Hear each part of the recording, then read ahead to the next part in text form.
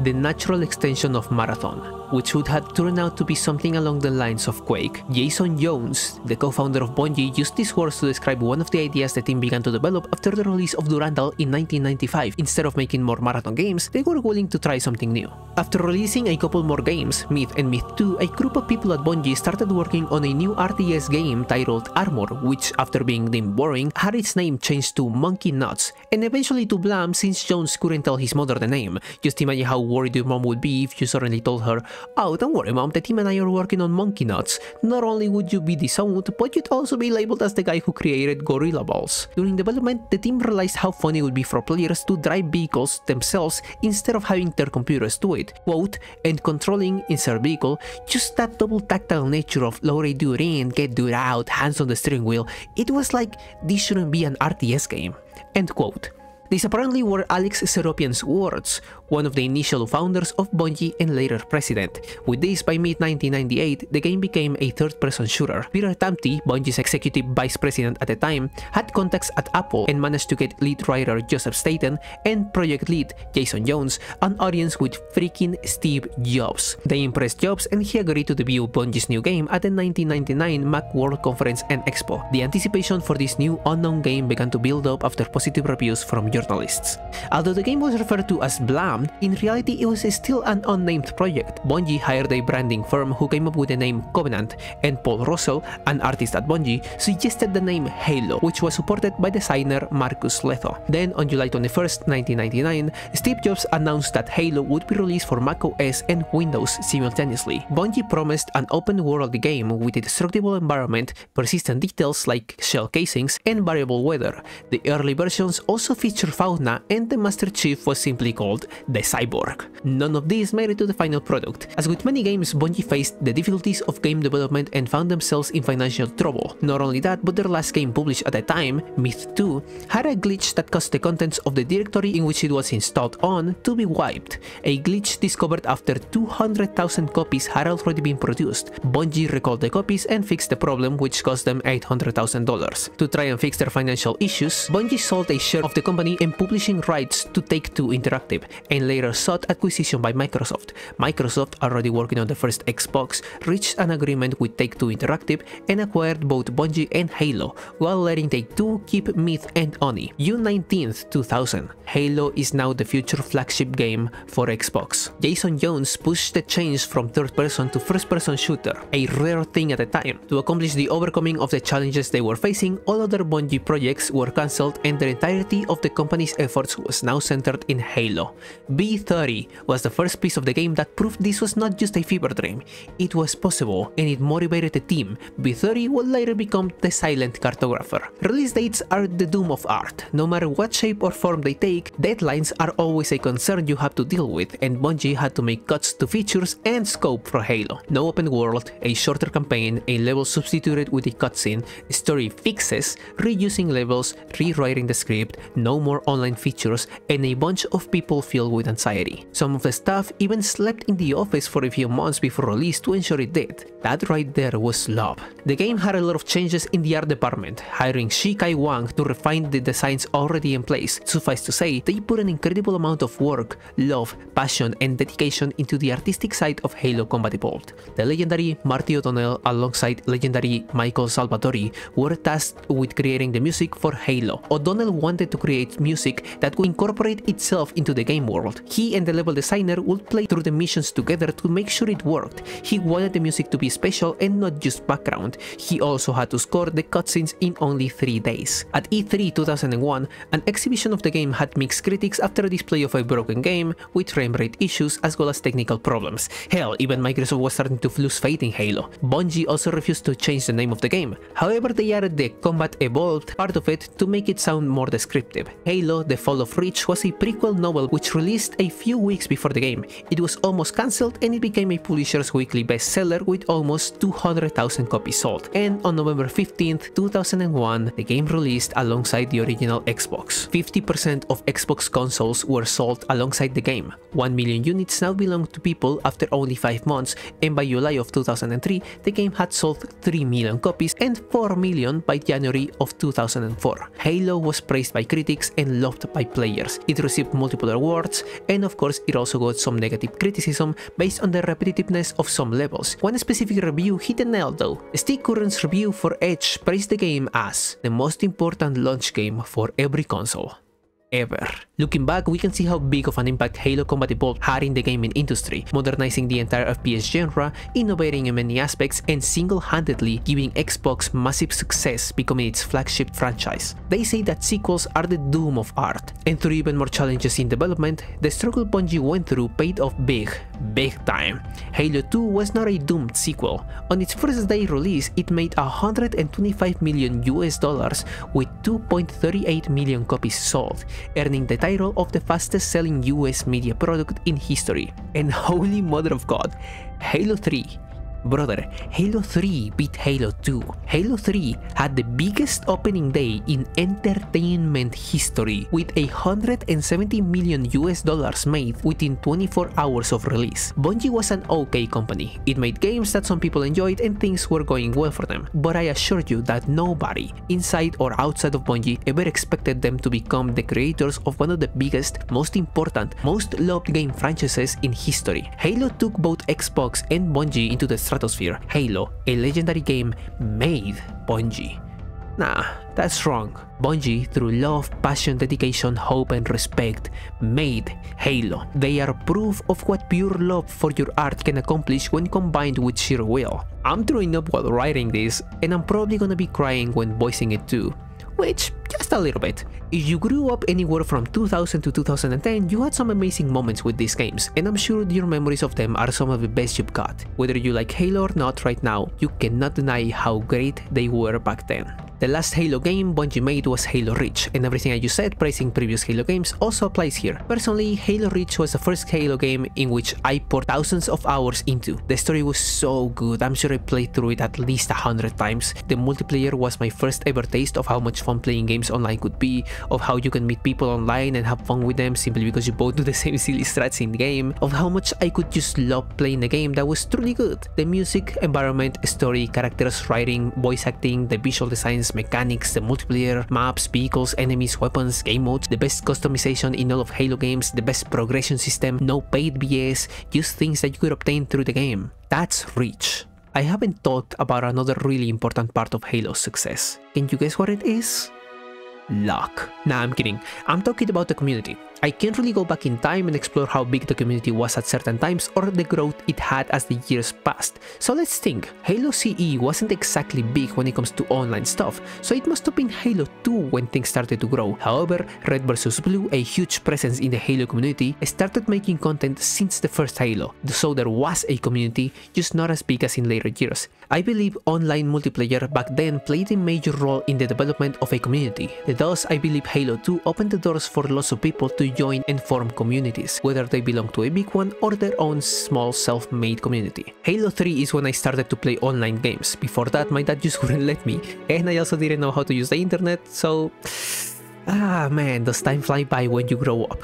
For my friends at the time, and I assume for some other people, Halo 3 is when they started going to a friend's house to play Halo for hours on end just to go back home and keep going. Up until this point, for my child self back then, communities online weren't even something I thought existed. The more grown-up kids might have, and the adults who loved the game probably were part of them. These communities didn't just require a game for them to exist. Xbox Live services were nowhere as good as they are today back then. The internet itself wasn't as accessible, not only due to the structure of it, but also to how expensive it was to own a computer, or lots of people straight up seeing them as a waste of money. Remember, Halo is many's childhood, which also means that most of them had zero access to the internet, so for them Halo was a game that other kids at school liked, and not something that had communities all over the globe. So the first 3 games, at least in my experience, were amazingly fun games I could replay 100 times and have as much fun as the first. Halo Reach is the one that opened the gates not only to communities, but to content creation as a whole. I remember people talking about a secret ending if you pressed some weird hidden tab terminal during the final level, which I couldn't find and never could have because it was a lie.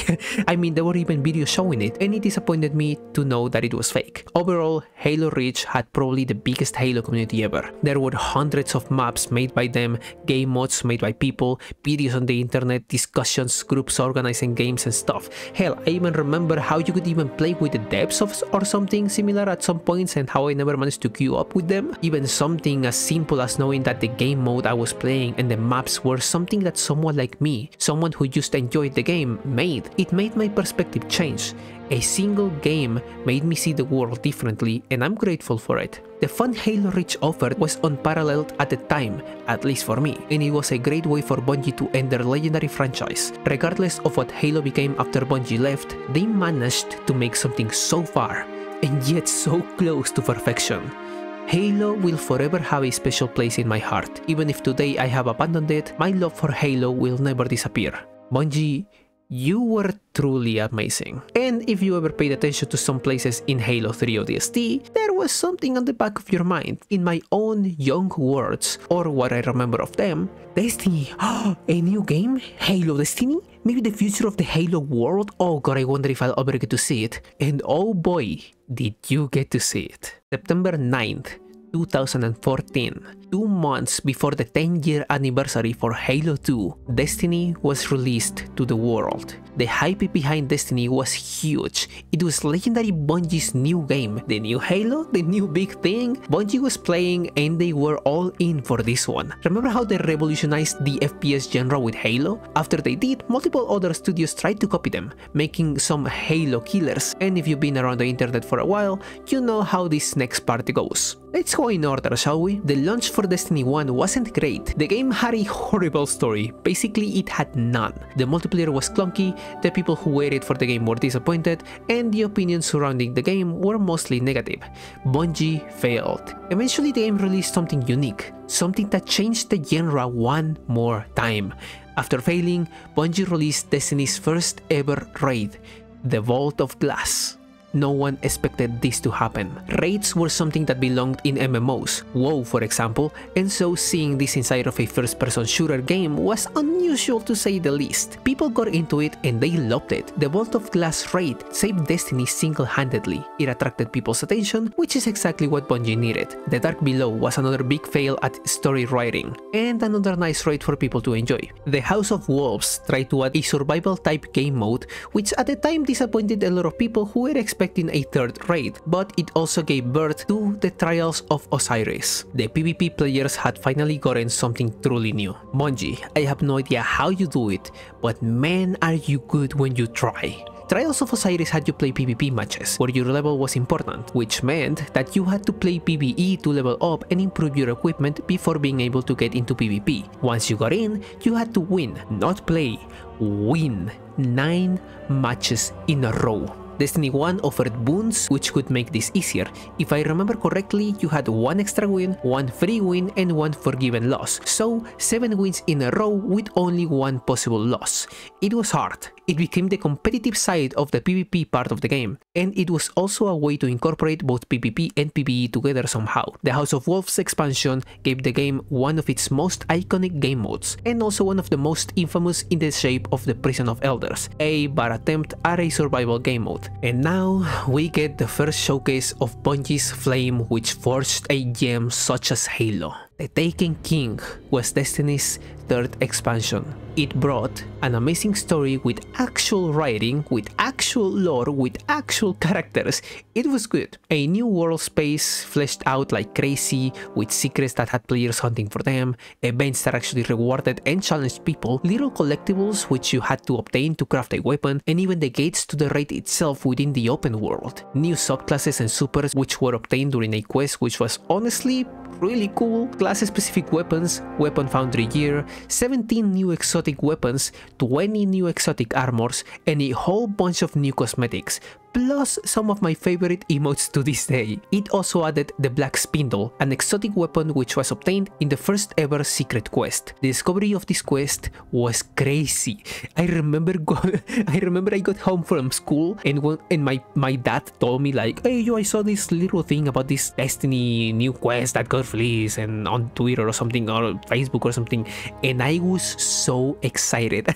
The moment I got home, I went straight for it. I tried for hours until I managed to somehow get it done. Secret missions like these are some of the best examples of Bungie's capabilities. The Taken King saved Destiny again. It brought back all players and also new ones, but the one thing that made people stay was what many consider one of the best raids to this day, King's Fall. With the story setting Oryx as a villain who survived our final fight, it was only natural for him to be the last enemy in said raid. People knew a raid was coming, they knew who the last boss would be, and yet no one was ready for such a good experience. It is no exaggeration for me to say that if King's Fall had never existed, I wouldn't be here making this video right now. In fact, I'd probably have a decent life and a bright future instead. Please subscribe, please.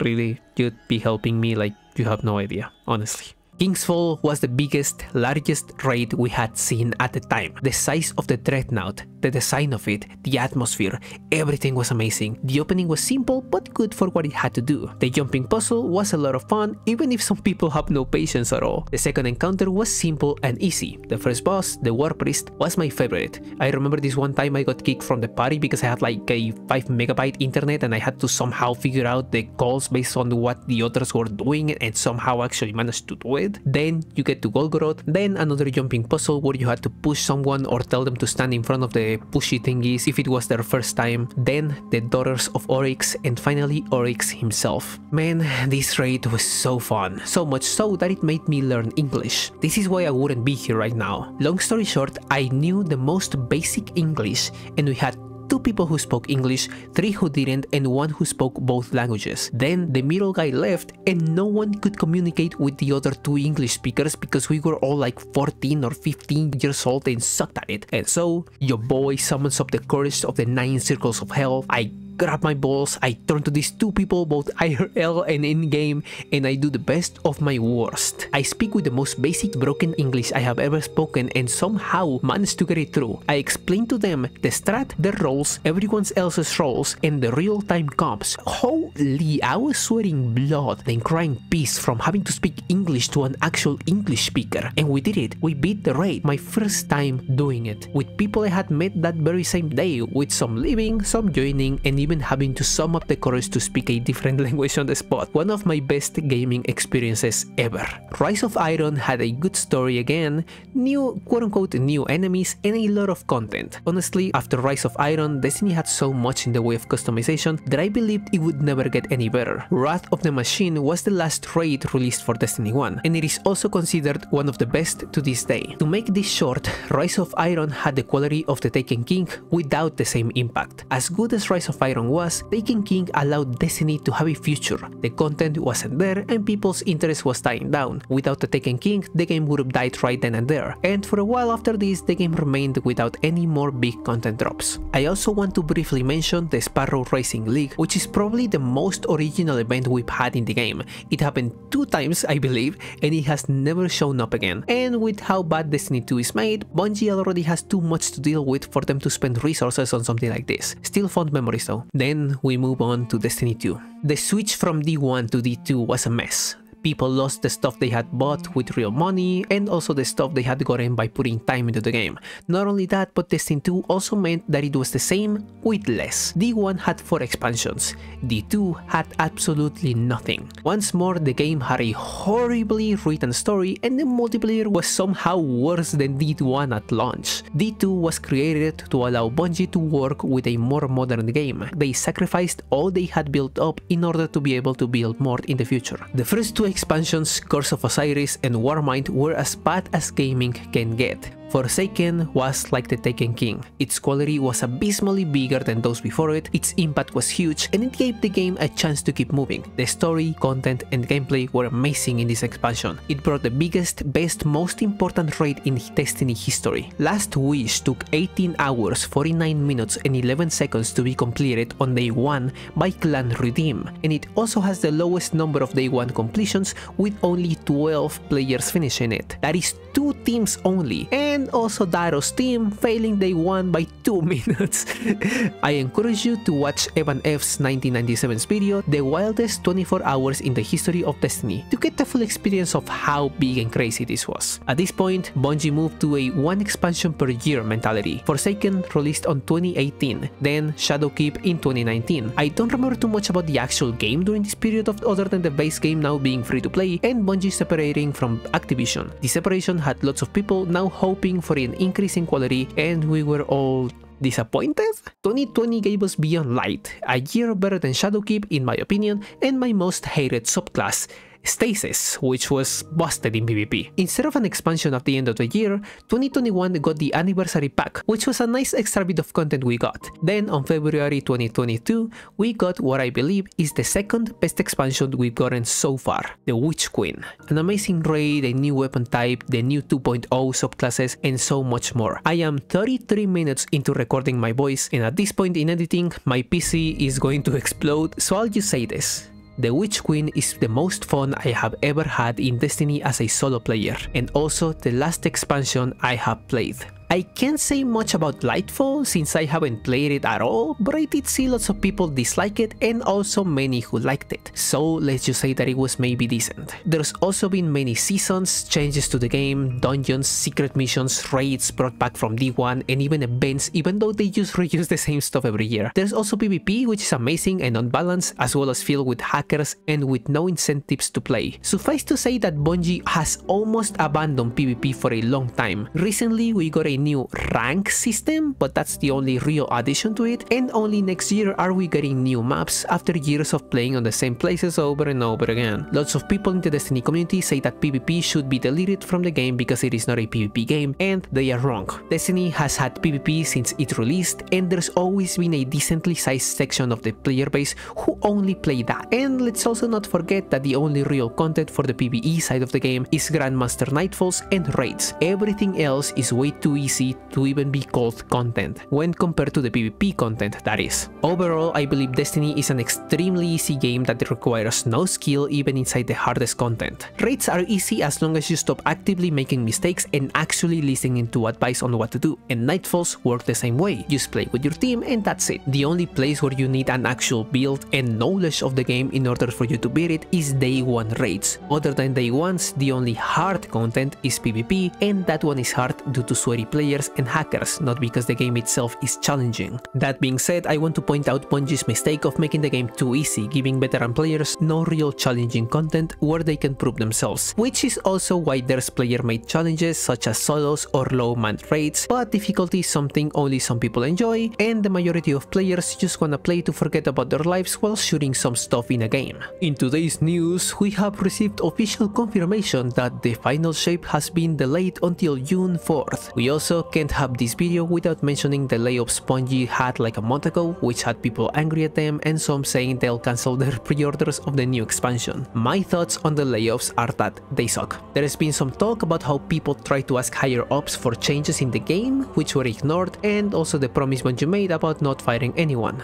Well, surprise to you if you were a Bungie employee, because now that promise is nothing more than you having no job anymore. There's also how they fired these people at a date in which they wouldn't have to pay them too much, and a lot of stuff going on. I honestly have no idea why big companies are being led by the most mediocre people. These layoffs could have been avoided if the people making big decisions understood what's best for the game and how to handle certain things. But anyways, that's a complex problem and there's probably a lot of info we don't know, so I can't really give a fully fleshed out opinion on it solely based on what we do know. It sucks and it for sure could have been avoided, but it didn't, and now the only thing Bungie can do is fix their product. I also would would love to see Destiny win Best Community Support at the Game Awards just to see Bungie clown themselves trying to say something remotely positive about this mess of a game. Halo was a great game all around. Halo CE had a massive influence in the future of FPS gaming. Halo 2 and 3 broke records and managed to live up and surpass people's expectations. Halo Reach was a golden brooch ending for the legacy of the now zombie-like Bungie. Truly a legendary franchise while under the care of a legendary developer.